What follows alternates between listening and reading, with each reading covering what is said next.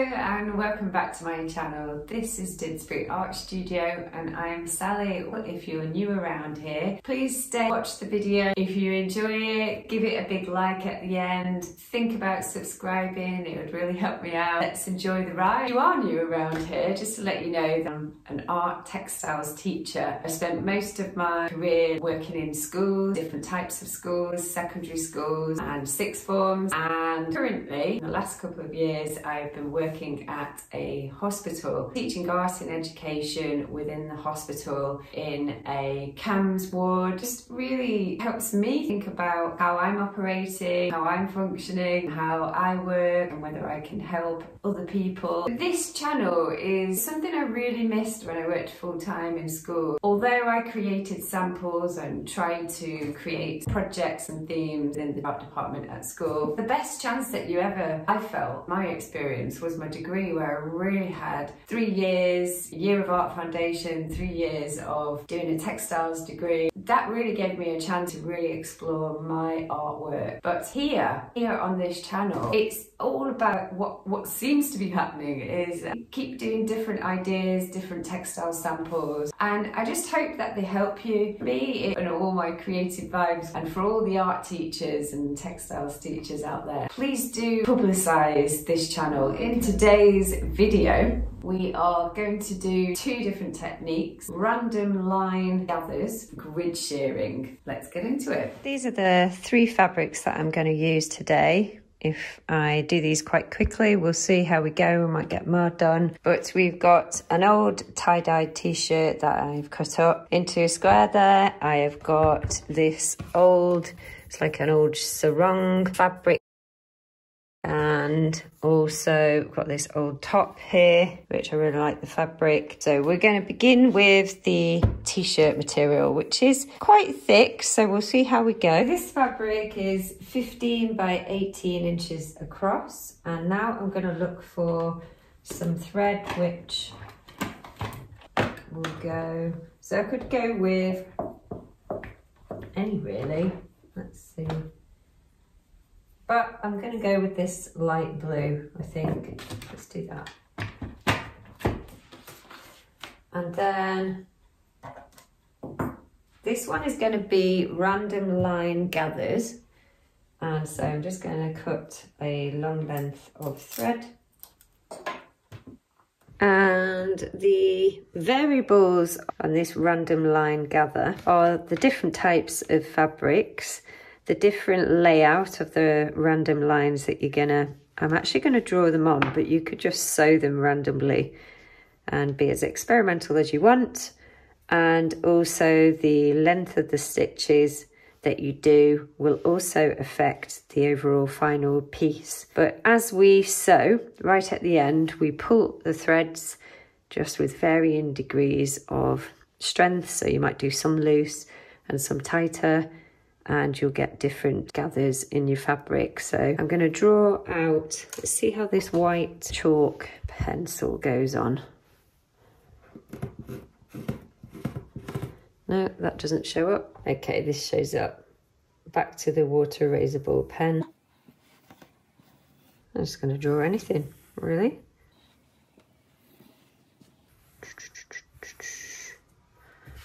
Layla's having a little nap next to me. She's been out early this morning for her little stalk around. And then she's back to sleeping, possibly most of the day. She's been out most of the night. Right, I think that's probably enough for now. Let's see how we go. Okay, so I've got my thread. I'm not entirely convinced that this thread is going to be strong enough, so I will just try it out as a trial, see if it's going to snap, and if it does, I'll switch it over to the upholstery thread. Let's start here. Okay, so for a start, my knot hasn't held. Let's put a bit more of a chunkier one in. And actually, I'm just going to switch that around. I'm going to go for this shorter one here, because I don't think I've given myself a long amount of thread for that other one. Right, is that going to hold? Yeah. All right then, so you can vary the length of these stitches. Let's go with this kind of size for now, about 1 centimetre. It's quite nice to do a little bit of hand stitching. I haven't done any for ages. And I was thinking recently that maybe I should do a bit of beading as well, because I do absolutely love beading. It is time consuming, but I always like the effects. I've got tons of beads. So, see, we're gonna head up here. Okay, voila, there you go. Let's leave that one, just leave the thread hanging. Or should we just try and pull it? Let's see. Yeah, I think that thread's gonna be okay. Let's leave it for now. Slacken it off again and rethread, and then I'm going to sew all the other lines.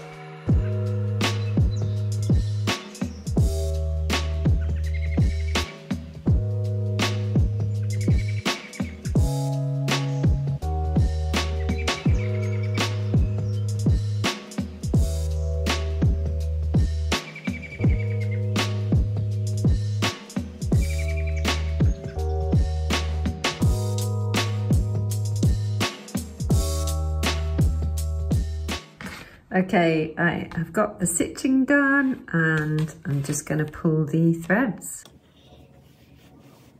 Ooh. So obviously the large amount of fabric decreases as we gather. That is looking good. Like that. Let me show you. There we go. That's the first gather. So I would just secure that with a knot, but really you can just play around with how much you want to pull on that. Let's pull another one. So we'll just leave that. I'm not going to tie it yet. Let's go with a different one. I'm going to pull that. So we're coming in from that angle. It's that little area. Okay, let's go with this one. Yeah, like it. Just gathering and puffing up.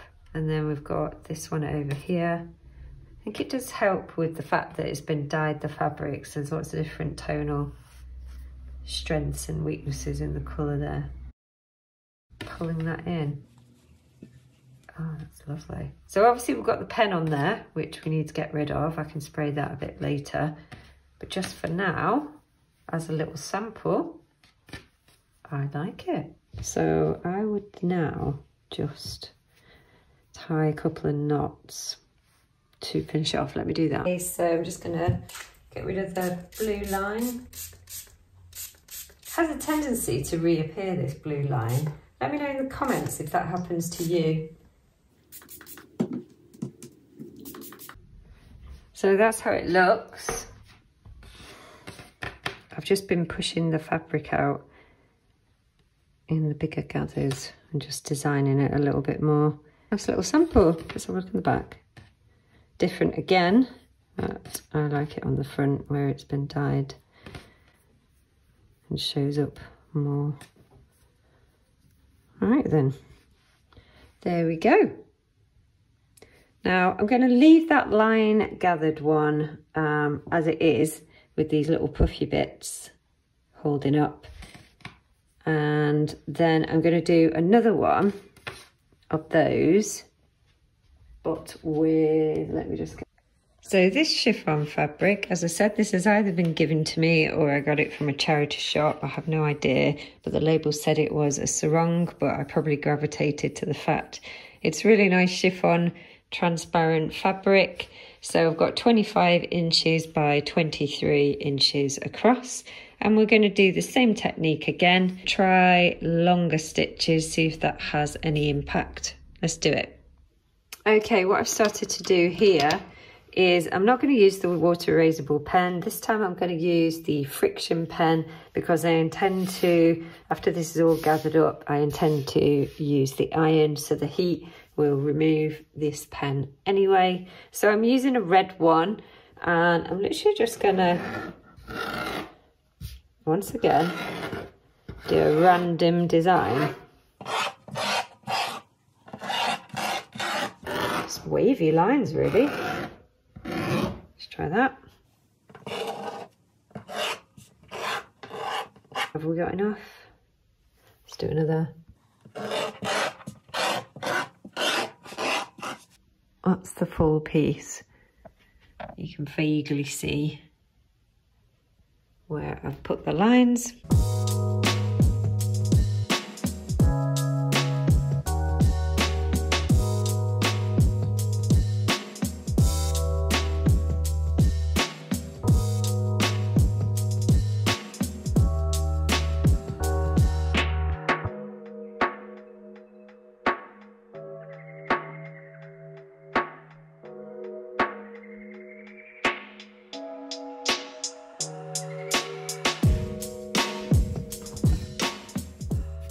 So they're quite large stitches, probably around 2 centimetres, I'd say.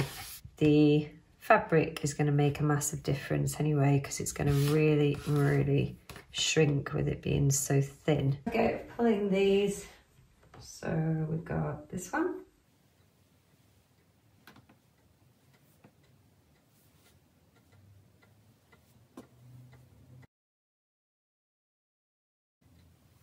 I think that's all of them. Chiffon, very different effect. Let me show you. I need to remove the lines, so bear with me.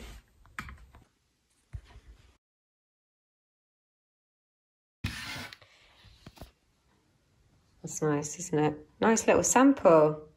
So I had to use the pink and shears on the edge of that, otherwise it'd fray. And what I need to do now is tie the knots, and then I might have a go at pressing it. I do actually quite like it like that, so I'm scared that if I iron it, which would give us another effect, I might ruin it. I'll make a decision in a minute. Okay, so that's the second random line gather, but you can see there's a lot of lines on it. That's nice on that side too, isn't it? Ooh, okay, so now I'm going to iron it. Okay. I also don't want to burn this.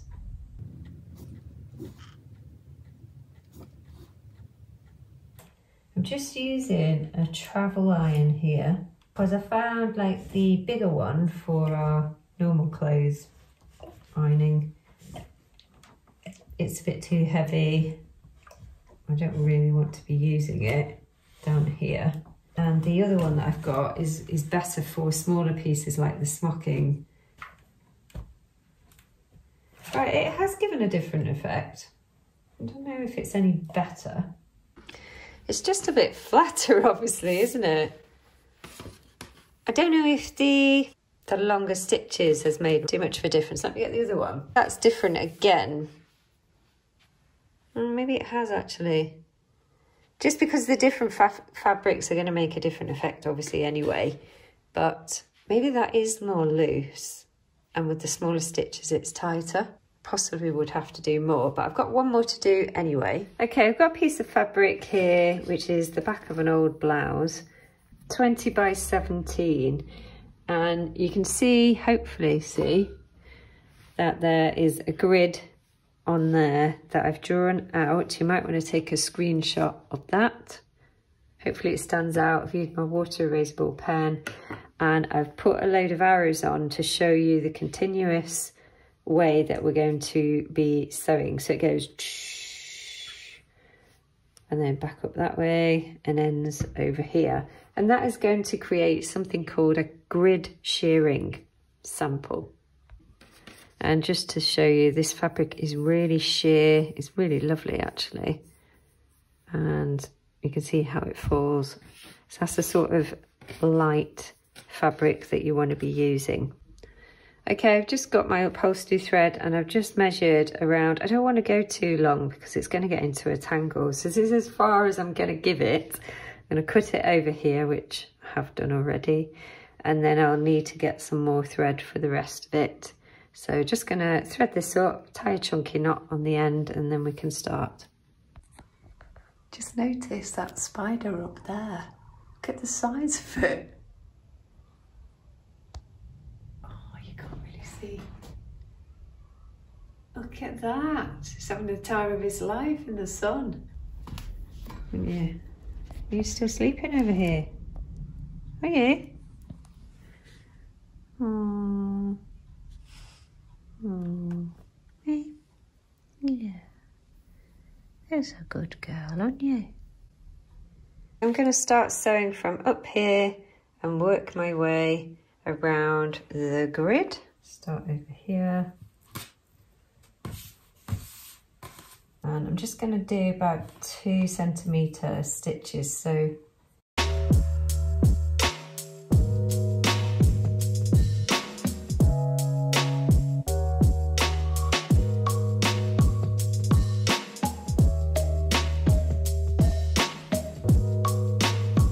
you won't believe how hot it is outside.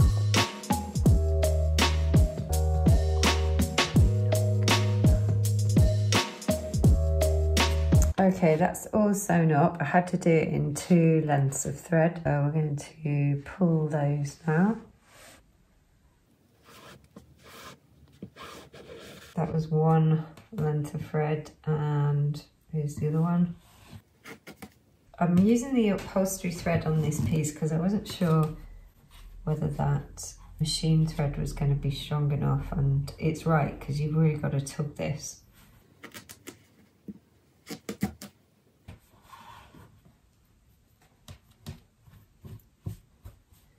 Oh, seriously tight, isn't it? Yeah, that's cool. Let's tie a knot with these 2 threads. But there's a little bit of blue showing there. Get rid of that.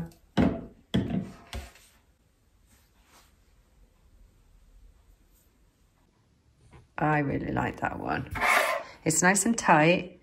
I don't know whether it's just the fabric that I'm really liking or this kind of little design, but it's definitely different to the others. Let me get the other 2. Here's all 3. That's the random line gathering. That's it pressed, and obviously that's the grid shearing that we've just done. So you can imagine if you did multiples of these, if not bigger pieces, then you could really cover some ground on the mannequin, on the actual silhouette.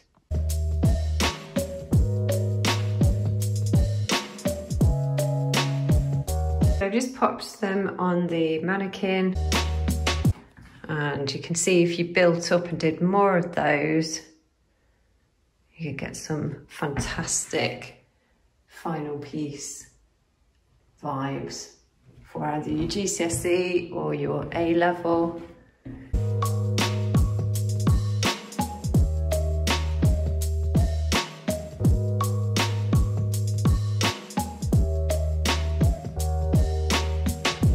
So how did you find creating these little samples? They're actually really quick and easy to do. I mean, if you wanted to use the sewing machine, you could have a go at using the sewing machine to do the grid shearing, see if that works as well. You could maybe use elastic in some thin elastic in your bobbin and on your machine and just see how that goes as well, just as another idea. But I actually really enjoyed doing the hand stitching. I don't find that I often do hand stitching. When I do, it really slows everything down, and it's really quite a nice way of working. So anyway, I hope you enjoyed making these with me, and I shall see you in the very next video. I feel as if we should try, let's try and just do something. That's my favourite, that one. I love that. I don't know if it's the fabric. I imagine that.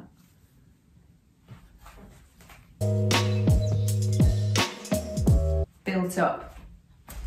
All right then, I'll see you in the next video. Bye.